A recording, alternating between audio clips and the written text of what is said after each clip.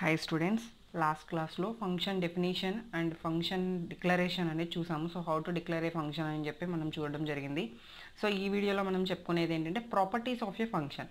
So properties of A function అంటే మనం ఏమేమి రూల్స్ ఫాలో అవుతూ మనం ఒక ఫంక్షన్ని డిక్లేర్ చేస్తాము అనేది మనం ఇందులో చూస్తాం.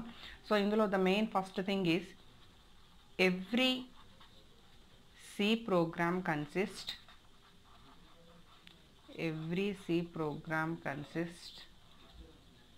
at least one function. Every C program consists at least one function. అంటే ఒక కంపల్సరీ ఒక ఫంక్షన్ తీసుకొని మనం C ప్రోగ్రామ్ అనేది రన్ చేస్తాం. అదే ఫంక్షన్ ఏంటి అంటే మెయిన్.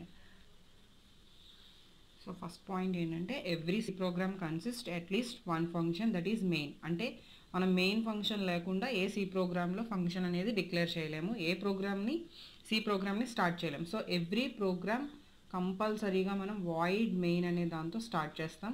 సో మీరు ఏ ప్రోగ్రామ్లో ఫంక్షన్స్ తీసుకున్నా తీసుకోకపోయినా మెయిన్ ఫంక్షన్ అనేది కంపల్సరీ తీసుకుంటాం. సో సెకండ్ పాయింట్ ఏంటంటే ఏ ఫంక్షన్ గెట్స్ కాల్డ్. సో ఎలా కాల్ చేస్తాం? ఏ function gets called when the function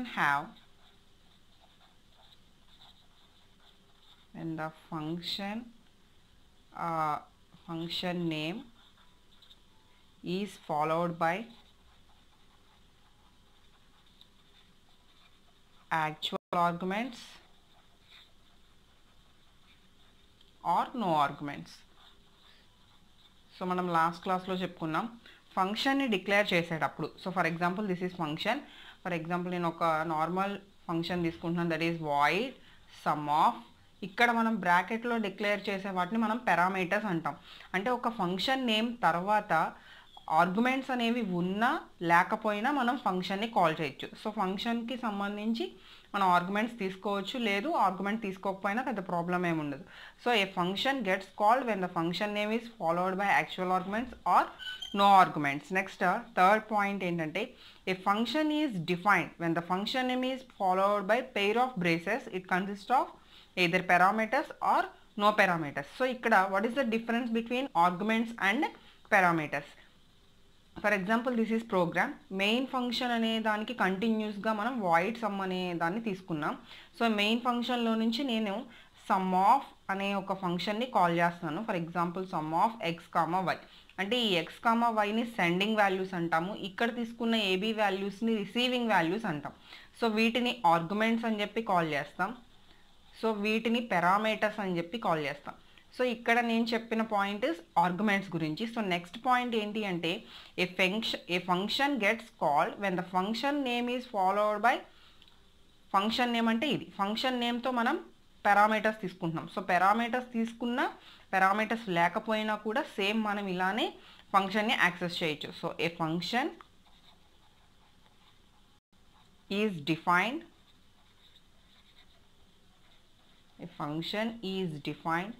when function name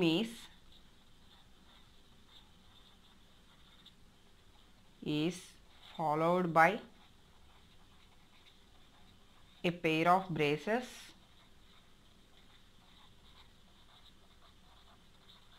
it consists of either parameters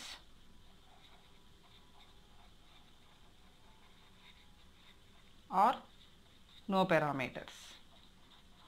so ఇది third point. Next fourth point. So ఇవన్నీ ఏంటంటే properties. మనం ఈ properties అన్ని base చేసుకుని మనం ఫంక్షన్స్ని డిఫైన్ చేస్తూ ఉంటాం. ఫోర్త్ పాయింట్ ఏంటంటే ఏ function can be called from any other functions. For example ఇదొక ఫంక్షన్ అయితే, సమ్ అనే ఒక ఫంక్షన్ అయితే, మెయిన్ అనేది ఒక ఫంక్షన్ అయితే, ఏ function can be called from any other function. అంటే ఒక ఫంక్షన్ని మీరు కాల్ చేయాలంటే వేరే ఏ ఫంక్షన్లో నుంచి అయినా కాల్ చేయాలి. సో ఇప్పుడు మెయిన్ అనే ఫంక్షన్లో నుంచి సమ్ అనే ఫంక్షన్ని కాల్ చేస్తున్నాను. సమ్ అనే ఫంక్షన్లో నుంచి for example another function subtraction. Next subtraction అనే ఫంక్షన్ డెఫినేషన్ బాడీలో నుంచి వేరే ఫంక్షన్. అంటే ఏ ఫంక్షన్ అనేది ఒక ఫంక్షన్ నుంచి ఎనదర్ ఫంక్షన్ అనేది కాల్ చేయడం జరుగుతుంది.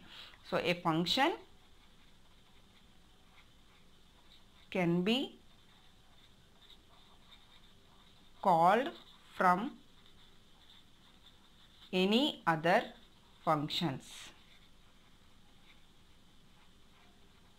So this is fourth point. Next, fifth point.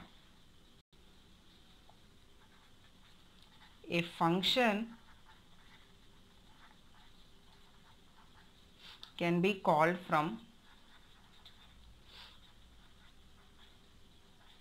any number of times from other functions. So ఇక్కడ మనం ఏం చేసాం లాస్ట్ టైం, ఒక ఫంక్షన్లో నుంచి ఎనదర్ ఫంక్షన్ని కాల్ చేయొచ్చు అని చెప్పుకున్నాం. బట్ ఎన్నిసార్లు? ఓన్లీ వన్ టైమే కాల్ చేయాలా, లేదు నెంబర్ ఆఫ్ టైమ్స్ కాల్ చేయొచ్చా అంటే మనం ఈ సమ్ అనే ఫంక్షన్ని యూజర్ డిఫైన్ ఫంక్షన్గా తీసుకున్నాం. మెయిన్ ఫంక్షన్ అనేది మనకి ప్రోగ్రామ్ మెయిన్ ఫంక్షన్. సో ఈ మెయిన్ ఫంక్షన్లో నుంచి ఎన్ని నెంబర్ ఆఫ్ ఫంక్షన్స్ అయినా ఎన్నిసార్లు అయినా మనం కాల్ చేయొచ్చు. అంటే ఫర్ ఎగ్జాంపుల్ మన ప్రోగ్రాంలో సమ్, సబ్ట్రాక్షన్, మల్టిప్లికేషన్, డివిజన్ ఉన్నాయనుకోండి, ఈ మెయిన్ ఫంక్షన్లో నుంచి 4 ఫంక్షన్స్ని కాల్ చేస్తాం. బట్ నాకు సమ్ అనే ఫంక్షన్ 2 టైమ్స్ నీడ్ ఉంది. సో సమ్ అనే ఫంక్షన్ నేను 2 టైమ్స్ కాల్ చేశాను. అదే సమ్ అనే ఫంక్షన్ 3 టైమ్స్ నీడ్ ఉంది అనుకోండి, సమ్ అనే ఫంక్షన్ని మనం 3 టైమ్స్ కాల్ చేసుకోవచ్చు. So A function can be called from any number of times. So మనం ఎన్ని నెంబర్ ఆఫ్ టైమ్స్ అయినా మనం ఆ ఫంక్షన్ని కాల్ చేయడం జరుగుతుంది.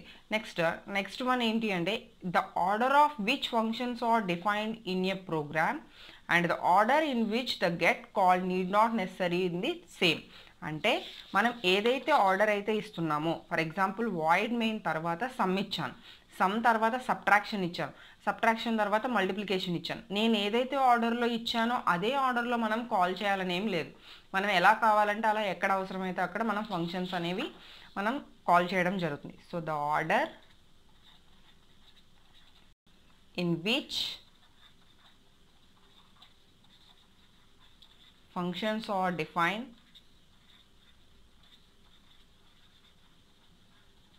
in a program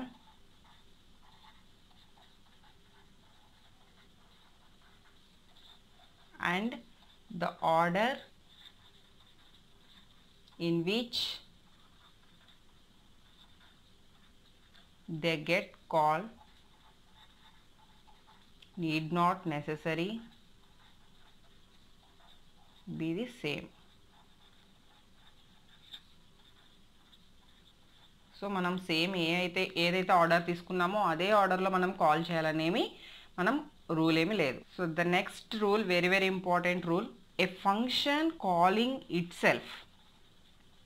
very very important rule, A function calling it self. అంటే ఏ ఫంక్షన్లో అయితే మనం ఉన్నామో అదే ఫంక్షన్లో నుంచి మళ్ళీ అదే ఫంక్షన్ని కాల్ చేయడం జరుగుతుంది. So A function calling it self is called recursion. So recursion means very very important concept. మనకి రికర్షన్ యూజ్ చేసే ఫ్యాక్టోరియల్ ప్రోగ్రామ్ని పెర్ఫామ్ చేయడం జరుగుతుంది. సో రికర్షన్ అనేది ఏంటంటే ఏ ఫంక్షన్లో అయితే ఉన్నామో ఆ ఫంక్షన్లో నుంచి అదే ఫంక్షన్ని కాల్ చేస్తాం. For example void some of అనే ఫంక్షన్లో ఉన్నాం.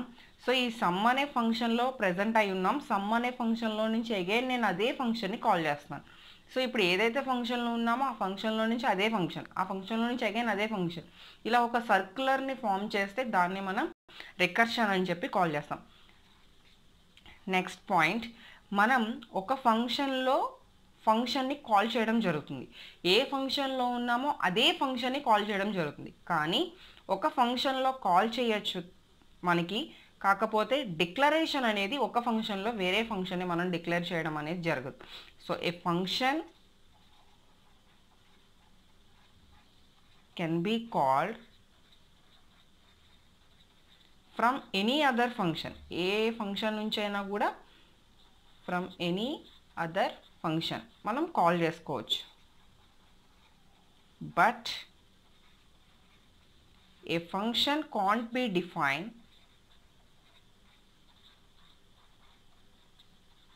a function can't be defined in another function definition.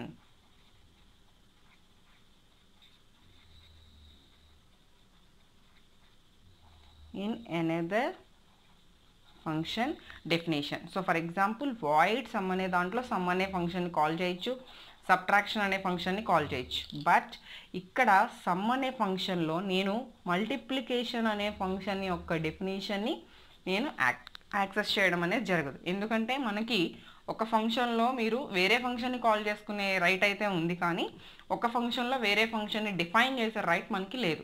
So ఇలా ఈ కొన్ని రూల్స్ 8 రూల్స్ తీసుకుంటున్నాను. ఈ 8 రూల్స్ని ఫాలో అవుతూ మనం ఫంక్షన్స్ని యాక్సెస్ చేయడం, డిక్లరేషన్ చేయడం అనేది జరుగుతుంది. Okay, thank you.